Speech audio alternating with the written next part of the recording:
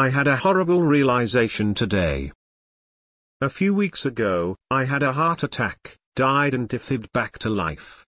I'm lucky to be alive but not through any efforts of my workplace. My heart now pumps 25 of the blood when a normal person pumps 60 of their blood. I'm tired all of the time and need a nap after every meal. Cardiologist says I should have 3 months of rest. My doctor says I should have 3 months of rest. HR thinks I should already be back in the office. They want super detailed paperwork about my condition and expect me to be ready for work after 1 month maximum. My current paperwork says I can't push, pull, lift or carry, and since I do office work, that shouldn't interfere with my job. The company nurse had a stent installed on a Wednesday and was back to work on Monday, so that's what they are basing my return on. He didn't die or suffer heart damage, he just had the stent installed. In the US, we have the Family Medical Leave Act FMLA, which allows us to take 12 weeks of unpaid time to recover from a heart attack or other problem. I was reading through the documentation when I realized something. The company doesn't have to pay me. They could but they won't. Companies say they care about you, but the moment you're broken they are ready to ignore dump you. Fuck American greed. I'm applying for short-term disability but I'm waiting on better paperwork. Something that reads, no work or stress of any sort. In the meanwhile, I'm living off of my savings and have maxed out my out-of-pocket medical expense, so I'm okay financially. Also, HR wants all of my paperwork, but when they denied my disability claim, they had the company nurse call me.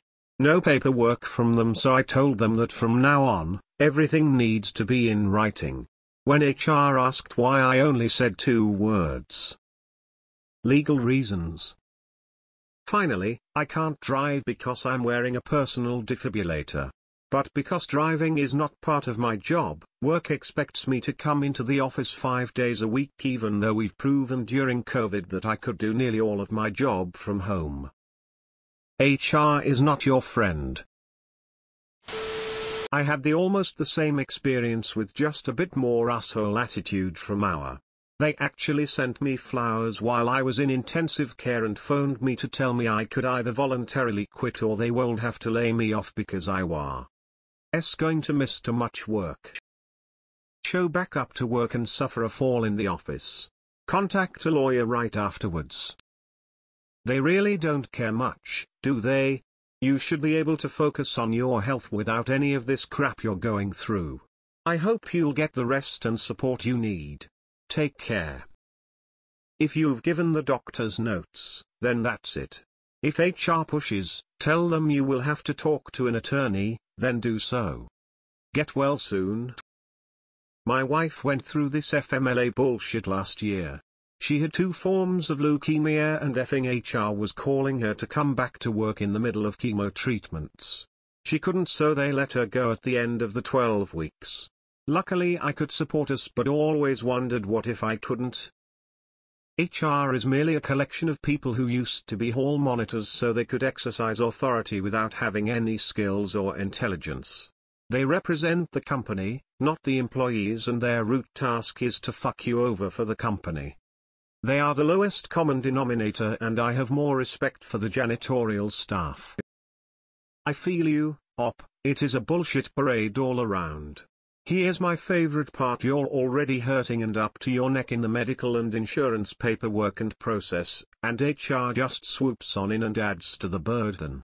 I finally snapped at my guys and told them to fill out every non-medical detail that you have at your fingertips regarding the company and my employment info, then send me the forms with flags for what you need from my medical team for completion. Goddamn slack-ass dog fucking ghouls, to take an ill and or disabled person and pile on their heap of misery. That's terrible. I had an eye injury that required antibiotics hourly, including during the night. My work was trying to get me to come in and was offering a taxi. I was a total mess for a few weeks because of sleep deprivation. I ended up getting to work from home, but the funny part is they assigned a lot of reading materials. Lol, I couldn't even look at a screen according to my doctors. Ended up doing nothing with pay. Shithole country. Here in Denmark, My doctor told me I was stressed 3 months ago. Have been out since with paid sick leave. The US truly is a third world country wearing a Gucci belt. Public healthcare can suck, but I just had a coworker that was out for an entire month or more because he had a broken finger. 1 month paid. For a finger. We do office work. I'm in Mexico. You guys really should push because it's ridiculous that you had a heart attack and those heartless bastards can do that to you. I'm so sorry. Greatest country, my ass. HR exists to protect the company from you, not you from the company. Just reminded me of a guy that had a heart attack and died on the shop floor of a place I worked. They didn't even call the day off, just kept us working. It was pretty awful to walk out at the end of the day to see the guy's car still sitting in the lot. Glad you're all right. Sounds like a healthy capitalistic setup if you ask me. You are of no use to your employer. Why would they waste time and resources seeing you back to health when they could just fire you for attendance reasons and hire someone else?